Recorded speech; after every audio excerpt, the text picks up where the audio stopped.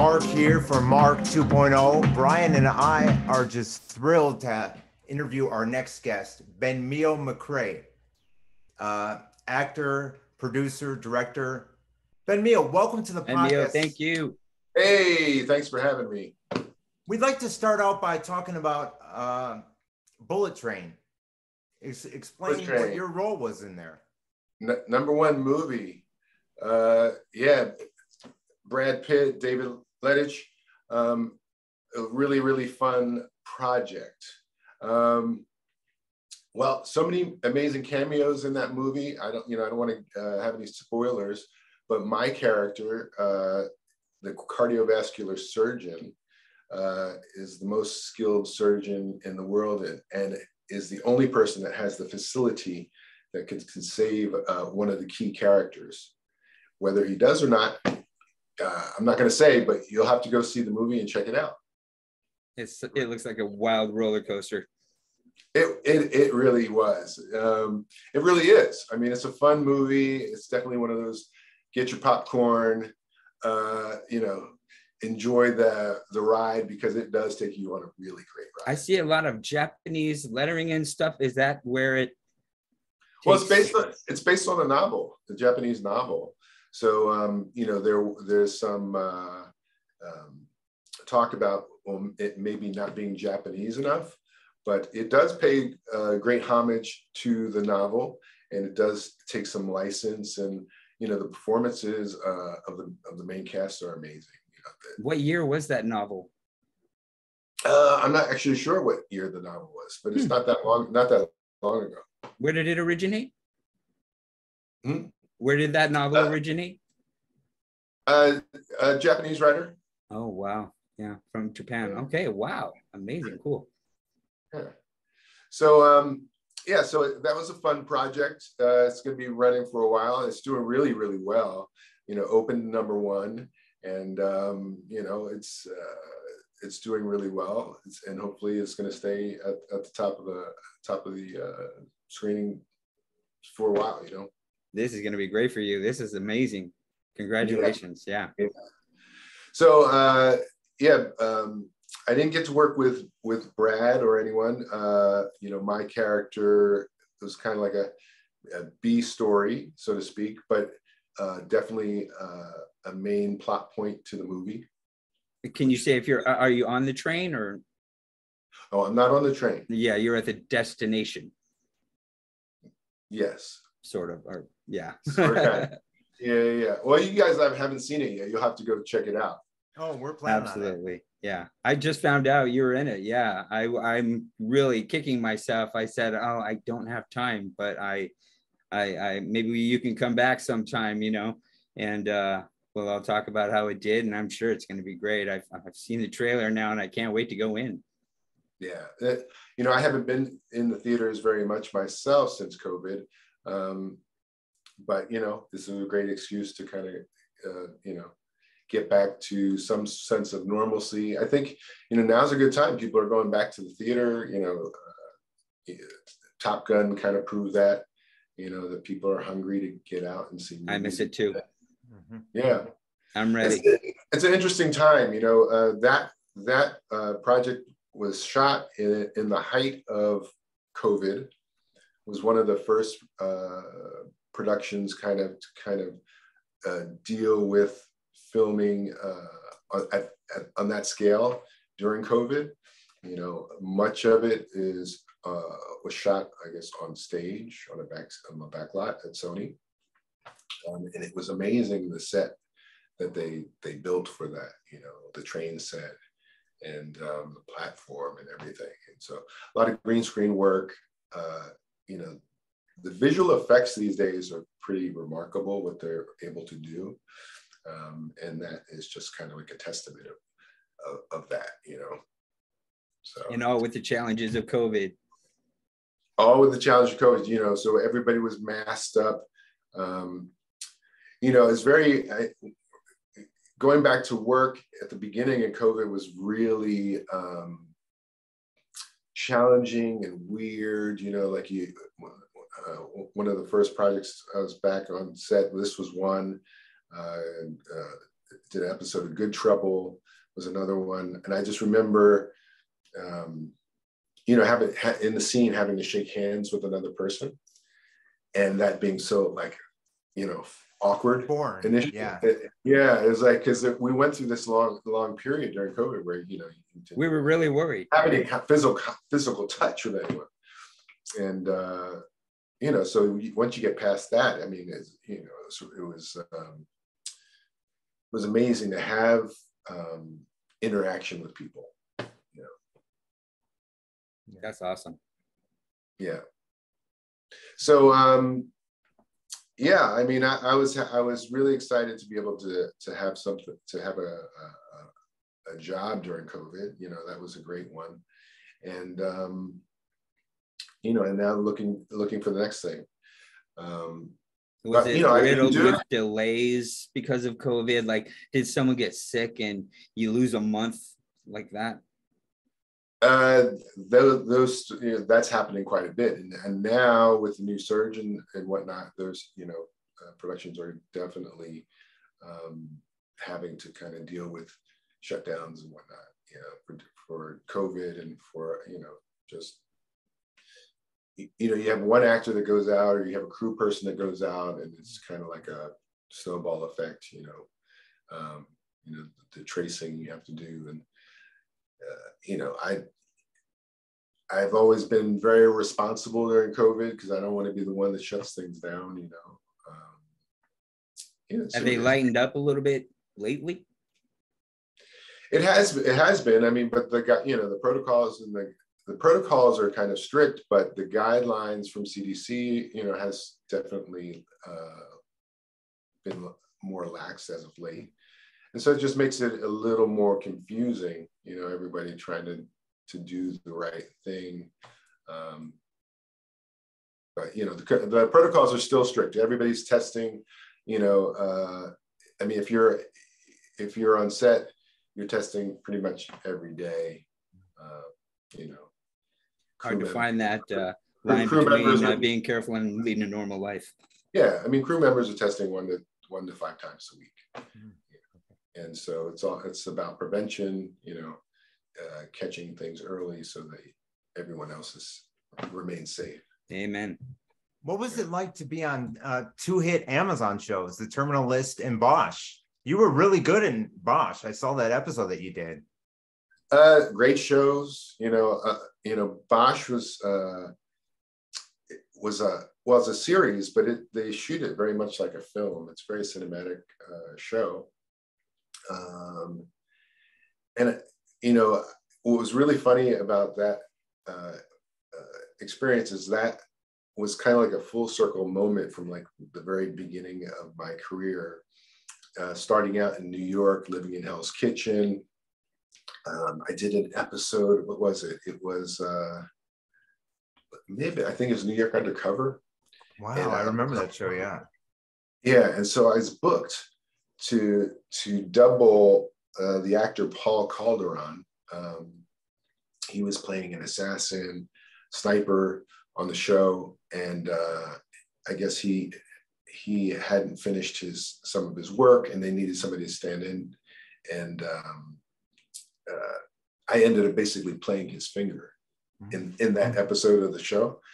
And so come all these many moons later, I don't know, more than 20 years after that happened, we got to actually work together in that wow. show in Bosch. So that was kind of funny. Unreal. Yeah, it was really funny. Yeah, so that takes me back, you know, to my early days in New York, you know. And then so Terminal List, man, that's an action-packed show.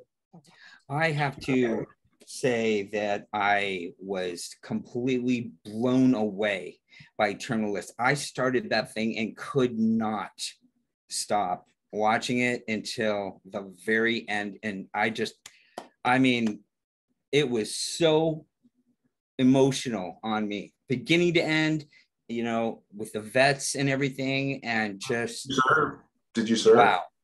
No, I did not. I did not. Family members that served? Yes, my father and grandfather. Yes. Yeah. Yes, So absolutely. I'm not in a wartime like they were, but I would if I needed to. yeah, my uncle served in Vietnam, and you know that's who they made the show for. They made the show for the country, for the people that served our country. It's a very patriotic portrayal, and gutsy subject matter, might I add, saying that a government would actually follow through on such things. Very, very intense. Yeah, yeah, a lot of good surprises, you know, in the arc of that series. It'll be interesting to see what the new storylines will be when it comes back. Oh, back! Sure. Oh gosh, I'm palpitating. I can't wait. Bravo. Well, it was great. I got to work with Chris. He's very kind person, very giving, person, very welcoming. It was, great to be on that set. This is Amazon? As Amazon, yeah.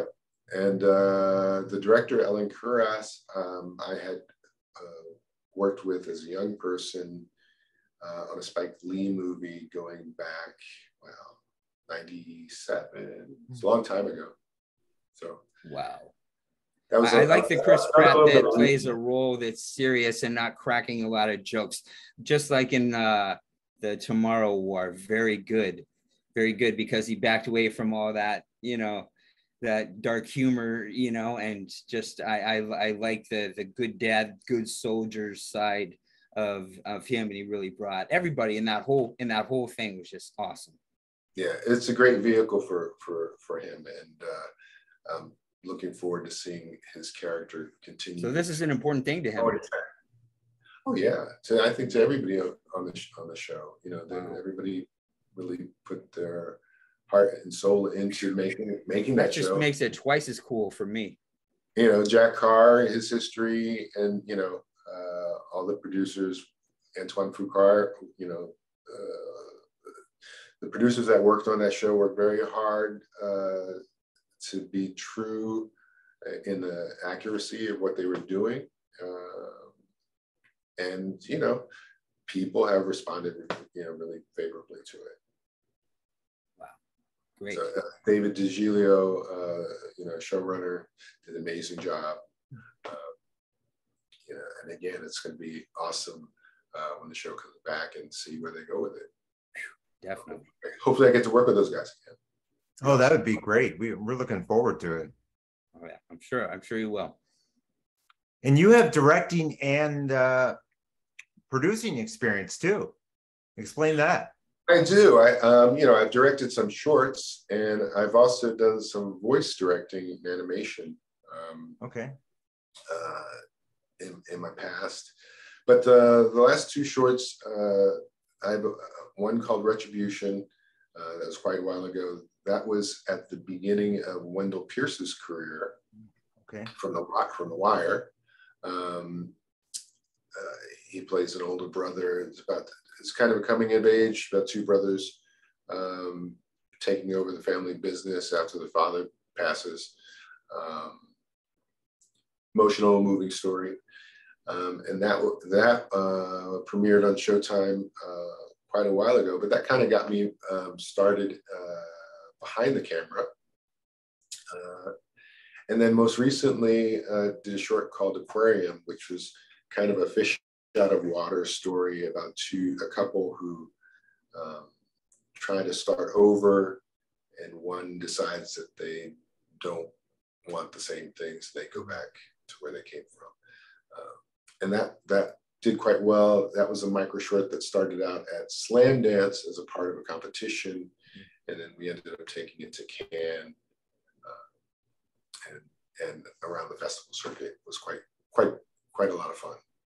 I saw Slow Pulse. You were a co-producer of that one, weren't you? Yeah, Slow Pulse was recently. Marshall Tyler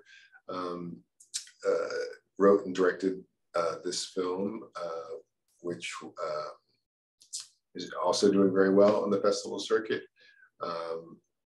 about a father coping with his son being in a coma. His son is a dancer. And in the short, the father kind of completes one of the son's dance routines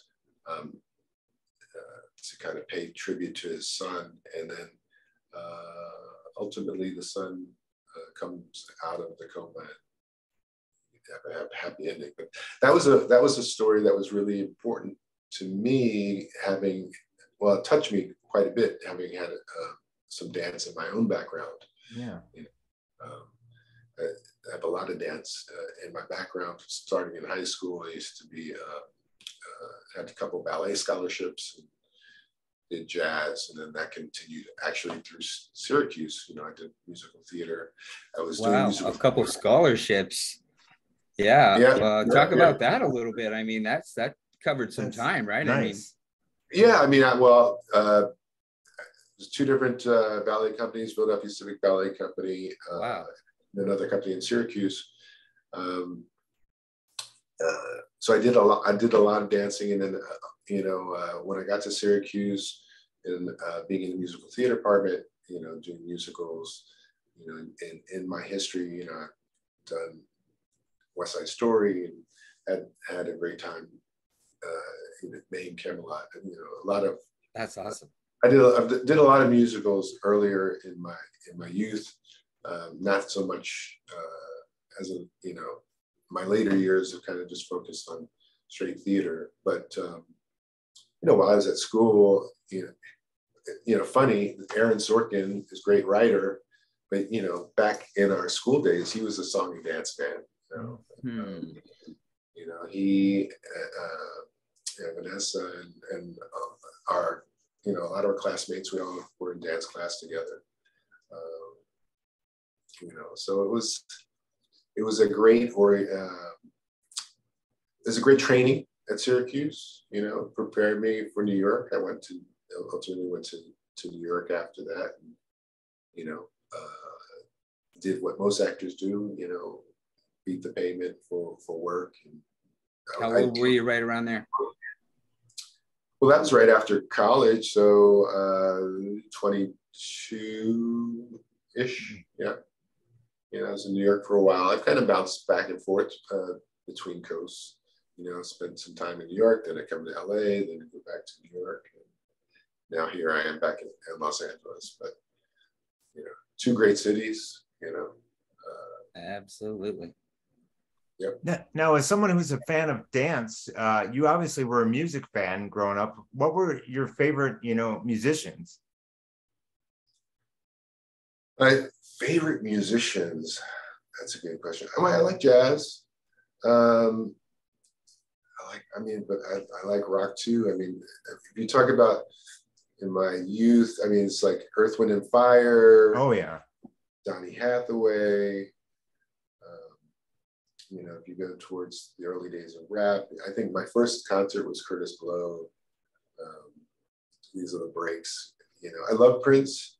I have a real eclectic taste in music. I like pretty much all genres. But I don't know if I actually have a favorite. Oh, all right. James Brown was amazing. Actually, James Brown came to Syracuse while I was there. Cool. He performed in a little small venue on campus. And when I say small, is maybe it held a couple hundred people. It was very, very small. So like the stage was maybe 12 feet or something. It was really intimate. And so I got to go to that show, and it was the last show at that particular venue on campus before it closed. They had a big, long musical history similar to some of the, I would say, Blue Note or Bitter End in New York would be kind of comparable. This was called Jabberwocky. Was a famous small venue on campus, but James Brown came, and I mean, it was a small venue, but it wasn't a small show. I mean, he put the same energy, that into that show as he did any of his larger. I'm sure. So, yeah. So, I'll go to Jazz Fest, different jazz festivals. Well, seeing that show must have been just amazing. That's almost like unbelievable that they just slip out and do those nice little shows still. That's great. Wow. Yeah. That's amazing. So it's been a real interesting journey, because I started the business so young. I actually started in high school, growing up in Philly, which was kind of rough and tumble in the early years. And one of, our only outlets, my sister and I, was kind of like performing. Our first performing experiences were as part of our synagogue. They would take Broadway musicals and change the lyrics to tell the story of Purim. These were Purim plays. Wow. And that's kind of how I got started. Though I had a big brother, like a Big Brother program, who was a theater buff, and he's the one who actually introduced me to professional theater. My first play was a farce, was Moliere's of The Miser at the Walnut Street Theater. Saw that. Were you on that one? I think I was 12 or 13. Wow. I was pretty very young. Yeah, pretty young. And that show blew my mind. I don't think I had any thoughts of being an actor before that play, but after seeing that play, man, it was like magic. You were hooked. Yeah. Yeah, I mean, it really, good theater or good art in general transports you. Sure does. It was like a whole, being in a whole nother world. It's kind of, if you're a scuba diver, that's something else I've done in the past. But, the first time you take a dive and you're underwater and you're down there, that's a whole nother world, So it's really immersive. So my first experience with theater was like that. It was just very transformative, transporting. It just really took me away. And my imagination started to run wild. Now, so who's giving you the best advice about acting and doing these things? I don't know about the best. I've had a lot of great teachers along the way.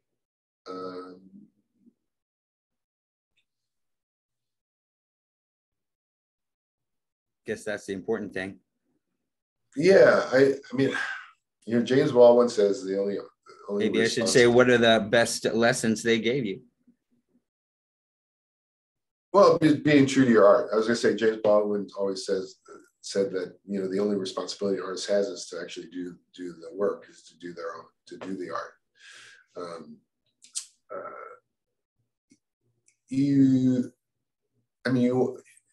To be good, you have to really practice your craft, and it's a lifelong exploration. You have to be a good actor, you have to be a good observer. I mean, a good artist. You're an observer of life, of experience. Observe behavior, to be able to kind of translate that into the characters that you portray. Margie Haber's a coach that I've worked with, took class from, and she talks about living the life. Living the life, basically living the life of the character that you're portraying. Being truthful to the character you're portraying, and that takes again observation and practice. So what your instrument is able to do, like a musician. You know, a musician practices scales and whatnot, practice their instrument. Our instrument's our body. So you got your voice, you know, your physicality, you have emotion, and all of those things come together to kind of create the art. Take us on a journey into the audition process. Like you're auditioning for Criminal Minds, This Is Us, you name it. What is it like, and what's the feeling like when you get the part? Well, as of late, it's changed a lot because of COVID. Sure. A lot of casting starts virtually. So you're doing self-tapes for a lot of, you know, you'll get an audition through your agent initially for a self-tape. And so you'll get the material, you print it out, you know, you work on it, you prepare it, and then when you're ready, you set up a camera and you do a self-tape. And it's like, I'm actually in my space that I do my self-tapes in right now. And so you send in the self-tape, and then from there, if you get a call back, then it could be in person or it could be a Zoom session with producer and director. And it just kind of goes from there. So I haven't had that many in person as of late, but it's starting to pick up more. You know? I've always had that old-fashioned image of a room full of people, and they all have the script in their hand, you know, and some guy's going, you. It's not like that at all anymore.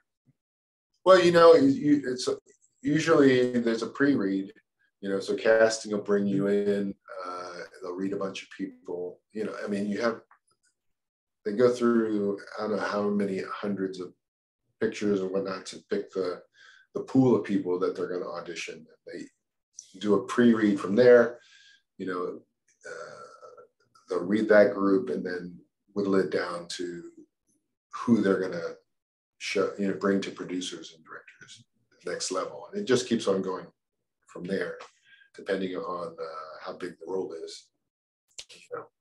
I'm amazed by actually the broader spectrum of all of the entertainment. Now it's not just movie industries. There's Netflix studios, Amazon studios, and there's all of these, gosh, these series that just look as good as any movie. It's like movies are 10 hours long now, and it's just really amazing.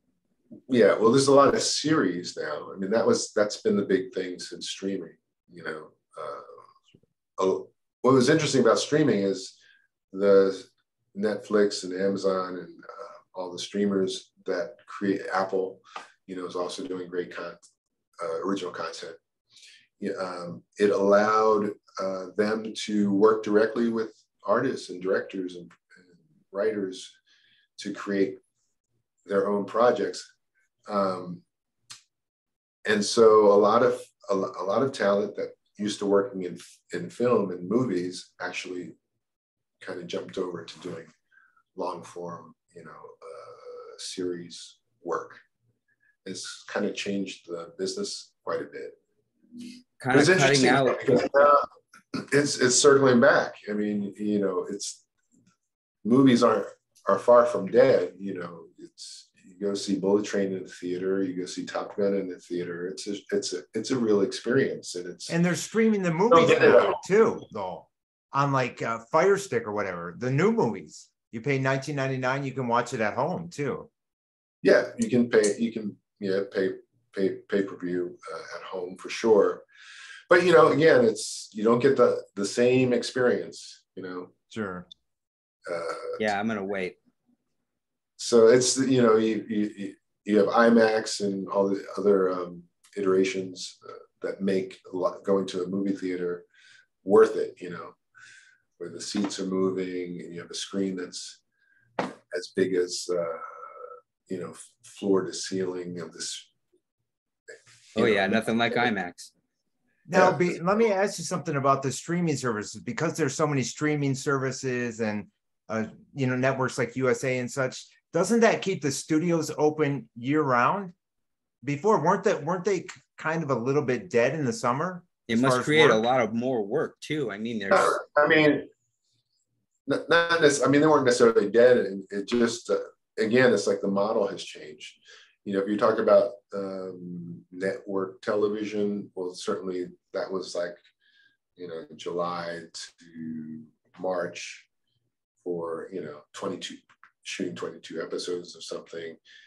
Then from March to, you know, the next phase, people would go from, you know, working on a network series like that to maybe working on a cable show and then going back to the long form series. Or if you're on a show, you would have your 22 episodes and then you'd have your break, but then you'd want to fill that in with a movie, you know? Oh yeah, that's a good point. Try to slot that into your schedule. And it's like that now. I mean, it's, you know, if you're a top talent and people are wanting you to work on their projects, then, you know, there's always a challenge schedule-wise to try to have things aligned where you can get the people that you want, you know.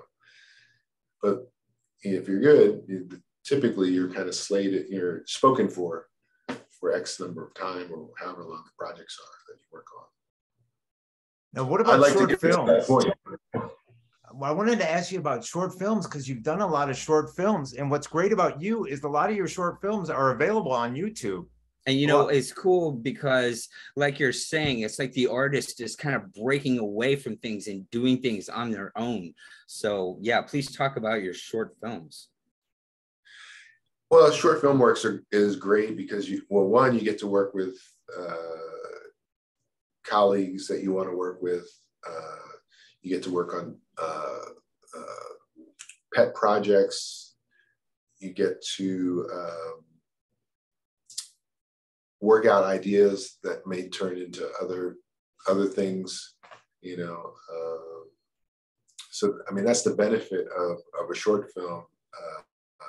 And I've worked with a group called Make a Film Foundation, where they help at-risk and terminal youth create film legacies, where the kids basically write their projects, and then they have professional crew and cast work on them. So, Wow.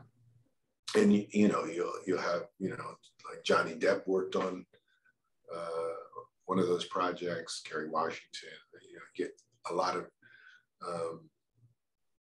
of people that want to get back to work on projects like that. So, you know, it's great to make money on the mainstream projects, but, you know, people invariably want to work on other things when they can, whether it's theater, you know, theater's always great to go back to, or these, you know, these love, you know, people, you know, the projects that people just do because there's meaning to it, and it touches, and it gives back. I feel like short films really go there too. One that stood out for me that you did was Zero. Explain that short film. Well, Zero, you know, I played a cop in that. That was it was a futuristic story. David Vittori was the writer, director. Man, that was a while ago. What can I say about that one? I think that was a project that might have eventually become something larger, but it actually didn't. Oh, okay. It was produced by Ridley Scott. He was a producer on it. Mark Vittori, a young filmmaker, you know, basically got a shot. Not much bigger names than Ridley Scott. That probably will do something one day. How long ago was that? Well, I mean, it was good for the filmmaker, you know, and again, sure. As a short project, it's a testing ground, you know, for them to, you know, prove their mettle to get to do other things. So hopefully he's gone on to make bigger stuff. Very cool. Yeah, it was just unreal to see because, you know, no gravity. how they took away the gravity in it. You know what I'm talking about? Yeah, You hadn't really seen that. Well, it's apocalyptic, so that it was a really interesting project. Yeah. Well, there was the other one that you played the boss on, the voice in your head. Yep. Again, all of these projects that went to South by Southwest. A chance to work with another talented up and comer. That was a chance to do comedy, so that was fun to work on something that was very much in the vein of The Office. And again, so that's all of these projects are kind of more labors of love, some of them really draw in some big name talent, mostly because of the people who are behind it. Like, so even, it's interesting, in Bullet Train, David Lettich is the director. David's background is in stunts. He was a stunt man. He was Brad Pitt's stunt double. What? He did all of Brad Pitt's stunts for many, many, many years. And so that's a fun fact. Yeah, and so actually, there's a lot of stunt people kind of crossing over into directing, but it was interesting. And I think there's some interviews and things you can listen to them talk about it, their experiences together. But there's an instance where you have someone talented newcomer, David. He's not so new now, but he's had a great run with his films because he's proved that he can direct action well, but that's in his wheelhouse, right? So, but then he can call Brad Pitt and say, "Would you be in my movie?" Right? Yeah. So and then so for Brad, it must be it must have been really fun to kind of be able to work with him on that level, flip the relationship a little bit. Watching the trailer, you can really see, and I'm sure Brian will agree, that Brad really enjoyed doing this movie. Yeah, I know he did most of his stunts. And again, so it's an action movie. You have a director who has a stunt background. So the action's going to be good. He had a great stunt team. Yeah, Greg Rementer was the guy in charge of stunts, stunt coordinator. I got to work with Greg on my scene. I had to fall in the scene, so I had a little bit of rehearsal with him on set. And I've done a little bit of stunt work actually in the past. From time to time, going back to my early days, I did some stunt doubling Meshach Taylor. That Bullet Train, they probably have the tiny little tubular sets, basically, probably really small, kind of challenging in a small area to do all those fighting scenes. Yeah, I've heard them talk about the challenges of being in a small space, of creating action for a small space. It definitely has its challenges, but they did an amazing job. Clips really great. Even if you haven't seen the movie, you can see the trailer and you can kind of see, how they kind of dealt with those. Yeah, we'll make sure to post the trailer in our description. Yeah, for sure. That's for sure. But yeah, I'm sure everybody's gonna have seen it. I mean, it's #1. So yeah, that's so awesome. Now, one other thing that we didn't talk about is that you enjoy to travel. What are some of the best countries that you've been to? Well, I mean, starting out in France, being at Cannes was amazing. I'm a city kid. Growing up in Philly, I'm very, at home in almost any major city. So I love Rome, I love Paris, Amsterdam, London, the major metropolitan cities, I'm really at ease in. But those cities are kind of highlight cities. Rome, especially, the food, and everywhere you look in Rome, Colosseum, everywhere you look, it's a postcard. That history, it's like nowhere else, really. Sounds like you've seen quite a bit.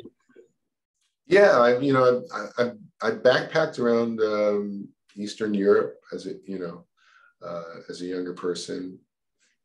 Starting in Amsterdam and kind of going down through France and Italy and ferrying over to Croatia, Hungary, and Poland, and Czech Republic. Very cool. Eastern Europe. I haven't been to Japan. I haven't been to any of the Asian countries yet. So Korea, Japan,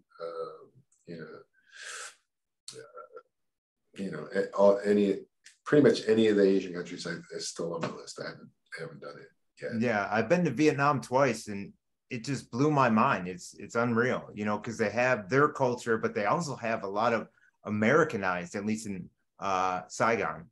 A lot of the American places. It has become a major city. Yeah, I mean, Americans are retiring to a lot of these places. Vietnam, Belize, Mexico. We're kind of going everywhere. Portugal is another big spot. Sure, that makes sense. Madonna went to Portugal. Yeah, I mean, the world is your oyster, so there's nothing like travel to open up your mind and to kind of experience other cultures. Is there anything else you're involved in or passionate about, a charity, an organization, or something that you get involved in that you'd like to talk about? Make a Film Foundation is one that I always talk about. Tamika Lamison is in charge of that group. So that's one I've worked with quite a bit over the years. My wife worked with a group called She Sees, which is another group that works with girls to teach filmmaking. And I volunteered in the past as a big brother. Having had a big brother growing up, and growing up without a father, and being just having my mom, to kind of raise me. I can appreciate being able to have that kind of a relationship, with a young person. What a great organization. It's stood the test of time. What a great thing it's always been. Yeah, and I had experienced myself through working when I lived in Chicago. I was with the Boys and Girls Club, but then I transitioned over to the Chicago Youth Center, and it was unreal because I could mentor a kid, take him out, and this is someone who had no parents in his life on the south side of Chicago, and his grandma who was in a wheelchair was taking care of him, so they really didn't have much resources, but I'd be able to take him to a game or take them out to the arcade, and it was great. Help them with their homework. Go to the center every Wednesday and help them with their homework, and it's just a great experience. Yeah, it's very rewarding, and you just never know the impact that you're having. On another life. Yeah. Well, I'm just amazed at everything you've done. What a great experience this has been. Do you want to talk about what you're working on now at all, or up and coming somethings? At the moment, I don't have a secret thing coming. I've been working with a group called The Braid, which is a theater group that used to be the Women's Jewish Theater, and doing some theater work with them. What city is that in? Here in Los Angeles. Oh, yeah. Yeah, cool. Very cool. I'm not sure the lineage of them. I think they started out in New York and now they're based here. But they take they take stories through a Jewish lens, and it's kind of like it's a salon theater. So kind of like what maybe Anna Devere Smith does, and the way she brings people to life, real life people, by telling their stories through